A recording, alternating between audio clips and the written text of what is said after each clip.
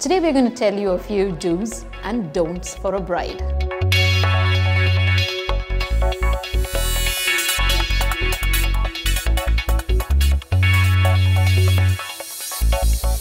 Hi, I'm Dr. Rashmi Shetty, your skincare expert at glamorous.com. For all you brides-to-be, here are the do's.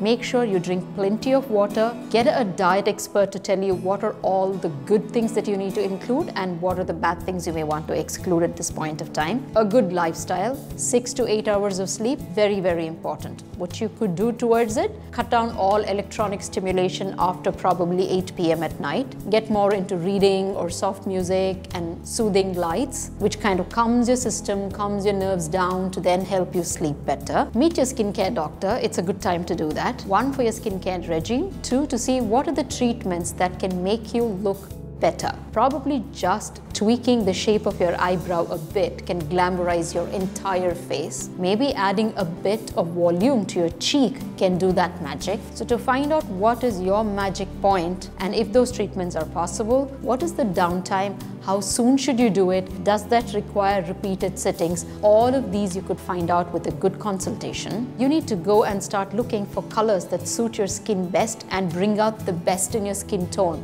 Yellows suit a few people, pink does a few people, the otherwise may not. So figure out what is the best color of your costume which can bring out the best in your skin. Make sure you extend your skincare not just to the face but beyond the face. Look at your neck, your décolletage, your hands, your feet, all the exposed parts including your back, and if you're an Indian bride wearing a sari, even your mid-waist. So all the exposed parts needs to be really taken care of for that ultimate texture and tone that you really want the skin to glow with.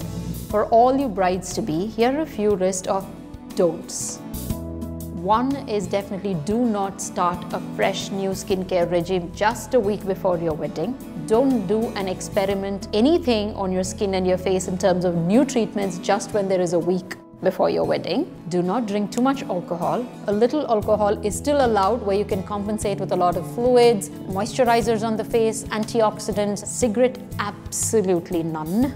Do not do late nights. Do not eat plenty of sweets. That can cause damage to the collagen of your skin itself. Do not overdo skincare products. It's okay to let your skin just be once in a while and not put too many products on yourself. Do not starve yourself to lose that last extra kilo on the last week. Never do that. That tells on your skin and your under eye. Do not go to bed with your makeup. Absolutely no. Do not forget your night replenishing cream because that's what actually gives you the glow and the hydration the next early morning. So if you can keep these in mind and not do what's not meant to be done, you could simply have a good skin. You may not really want to do 10 things, but if you don't do the wrong things, you're at least assured of a skin that you already have, which might be already good and glowing just because you're happy to be married. You can email us with any of your skin-related queries at beglamorous@gmail.com. Don't forget to state your age and skin type, as this helps us give you a more personalized course of action. Take care and have a happy skin.